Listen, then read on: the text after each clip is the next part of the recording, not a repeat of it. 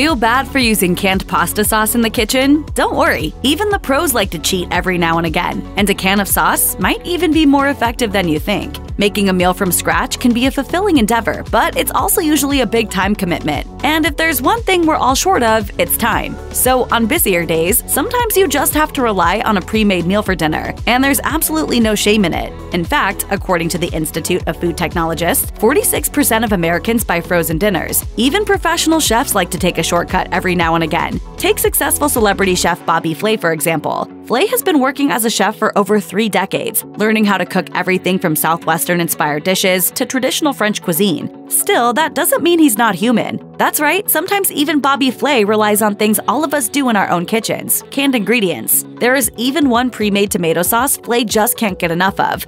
Wow. Wow. That's so good.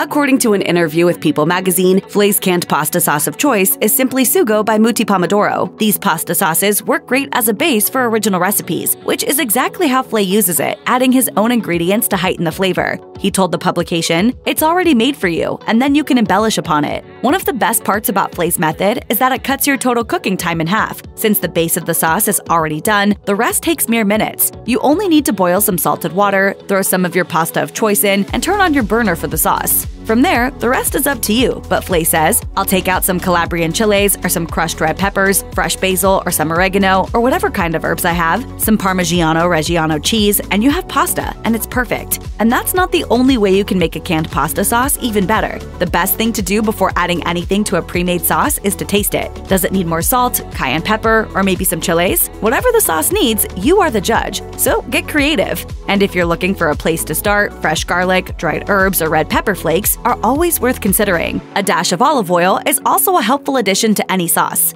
Olive oil works so well because it brings all the other flavors in the sauce together while also adding a special kind of richness. Whatever you decide to throw into that pot, and however that sauce tastes as a result, it'll be all the more satisfying since it only took you a few minutes to concoct. Of course, if you're still a little reluctant to stray from your tried and true sauce recipe, here are a few more simple flavor-heightening ingredients you can add to your pot of sauce. A little bit of butter goes a long way, for example. Some canned sauces pack in the acidity, and butter can bring a balance to those flavors. If you're dairy-free, there are plenty of butter alternatives on the market that will keep your sauce vegan too. Throwing in sausage or anchovies can bring new textures to the sauce and enhance salty flavors as well. And no matter which extra ingredients you opt for, simmering your sauce on low heat for 25 minutes can help bring all the flavors together and make for a well-rounded taste. In addition to using a jarred sauce as a base, the Iron Chef likes to top his tomato sauce off with meatballs and Parmesan cheese and serves garlic bread on the side. So if cooking isn't your forte, fear not. Bobby Flay's tips will have you whipping up a killer sauce in no time at all.